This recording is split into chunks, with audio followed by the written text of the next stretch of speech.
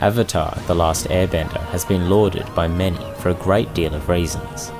The weaving of moral lessons, character development, and Eastern philosophies made for great stories, and feeding those narratives into an overarching story that was carefully plotted out before a single episode was made. Hey, look at these weird lion turtle things! Left a series with not merely a satisfying narrative arc, but one of the best ever aired. It's easy to imagine Avatar arriving fully formed, a smooth process from ideation to planning to airing each episode without any major changes in between. That's not what happened though. So here I want to look at Avatar's unaired pilot. This is a quick look at where Avatar began. The first thing that struck me watching the pilot was just how much had changed and how much was already established. Perhaps that only makes sense for a pilot, but given how fully formed the final version of the show felt, it's interesting to note both how much was already established and how much wasn't yet decided upon.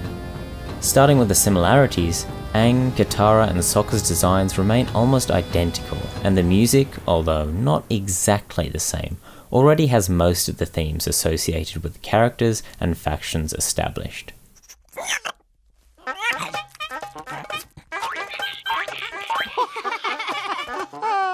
There are also a few moments in the pilot that have a few direct parallels to moments in the finished show, like this fight between a hawk and flying lemur, this sea serpent, and a firebender destroying something while focused on fighting Aang.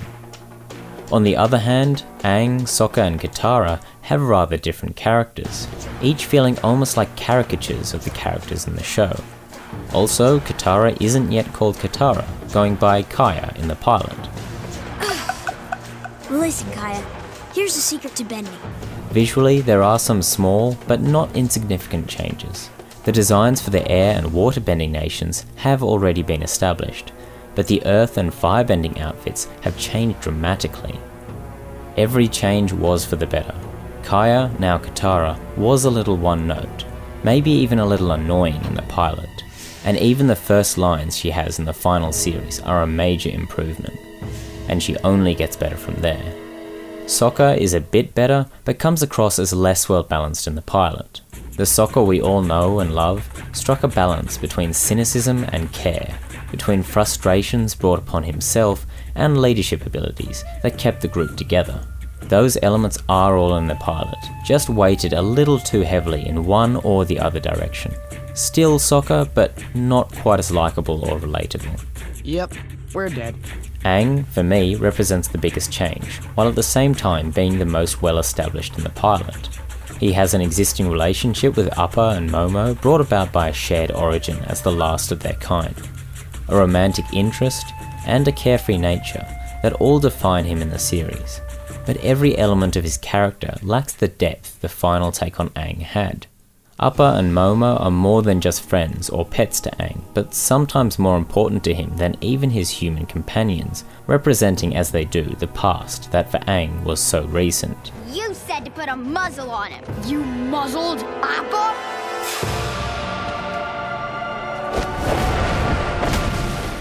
Katara is a romantic interest from the get-go, but their relationship is built on desires from both parties.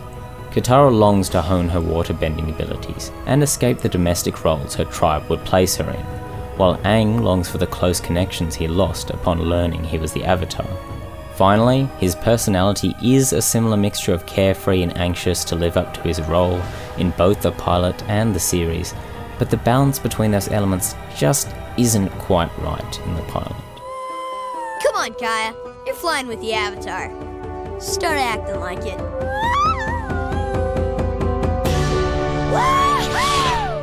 Ultimately, what I find most interesting about the unaired pilot for Avatar: The Last Airbender is that the creators could easily have settled. The adventures of Aang, Kaya and Sokka would have been fine, perhaps even great TV. It wouldn't have been Avatar though. Avatar is refined, considered, broad in scope and tight in focus.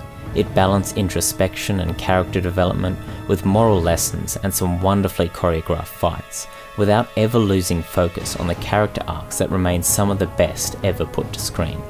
The major elements of the series are present in the pilot, and it no doubt took a huge effort to put it together. But in the small changes the team made between that pilot and the series we remember, we catch a glimpse of what made Avatar special.